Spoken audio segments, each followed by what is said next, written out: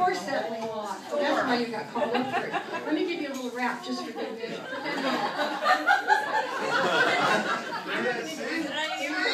That's just, did that ring a bell? Anybody remember that?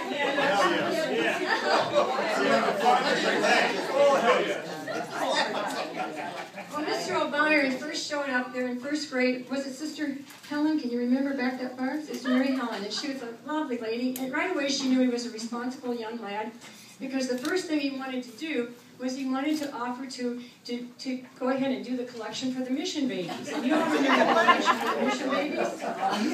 Somebody had to pick up the pennies and the dimes in the little box. So John Francis volunteered for that right away.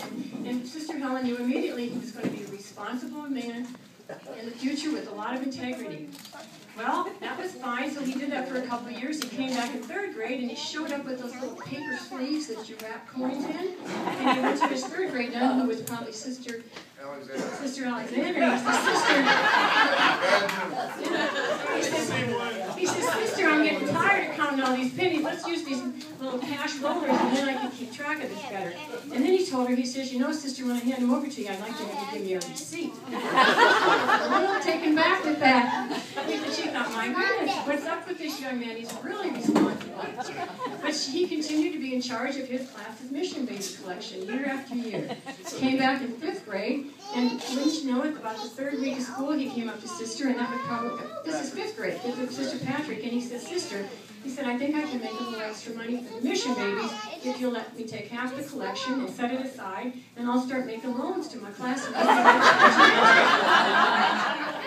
So before long, he's already multiplied the collection for the mission babies. And by that time, it's kind of word around school is that this is the finance man.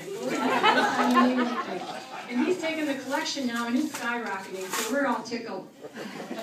And then he comes back in 7th grade, and I think in 7th grade, he, at that point, what did he want to do? Let me think. My mind's failing me a little bit, but anyhow, you had something up your sleeve. Let me check the evidence here. I got it written down. That's what led into banking. You're going to be a banker. Hey, that guy in Cedar Falls is not related.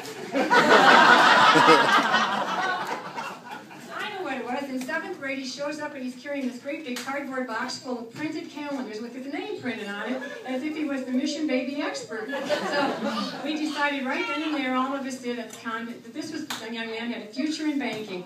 And so, as you know, he is a very successful former retired banker now, and it all began in 1st grade with the mission babies. So thanks to you, Jeff. And just